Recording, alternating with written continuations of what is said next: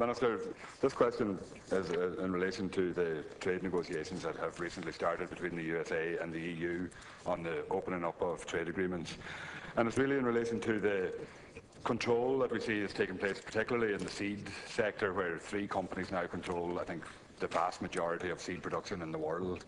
And the potential, it seems that these trade negotiations are opening up the potential for the further industrialisation and consolidation of the entire agri-food business and all business. And I'm just wondering what the view is of the Department in relation to that and how they see it progressing. Thank you, Deputy Minister. Okay. The objectives of the negotiations with the United States for a transatlantic trade and investment partnership are to eliminate tariffs, to solve existing regulatory barriers and to work to avoid the imposition of regulatory barriers in the future. As regards market access, the US is a key market for Ireland in the agri-food sector. It is the 4th most important country destination for our exports after the United Kingdom, France and Germany. Irish exports of agri-food and beverages to the US were valued at $518 million in 2012, have grown from $406 million in 2010.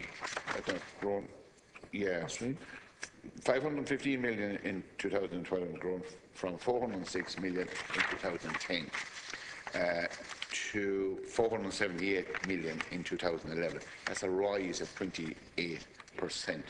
We imported $192 million in agricultural products from the US in 2012, comprising mainly animal feedstuffs at $99 million, food preparation valued at $28 million, live animals valued at $15 million, fruit and vegetables at $13 million, and beverages including wine at $11.6 million. In this context, the opening of trade negotiations provides significant opportunities for the Irish agri-food sector to increase its access to the US market. There are also advantages to be gained in terms of possible reduction in tariffs on the products we import. The negotiations will also facilitate the elimination of a series of regulatory barriers and irritants to current trade. These include the system employed by the US from management of import licences in the dairy sector to dairy import assessment charges applied by the US to imports of dairy products from the EU. Of course, Ireland has defensive interests also.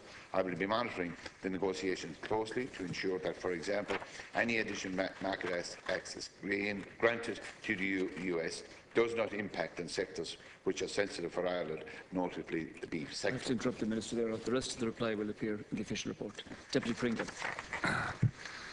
Thank you, Minister.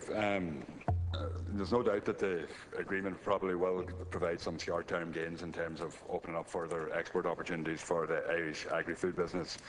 But you mentioned there that the structures within the negotiations about dealing with regulatory problems and barriers to trade.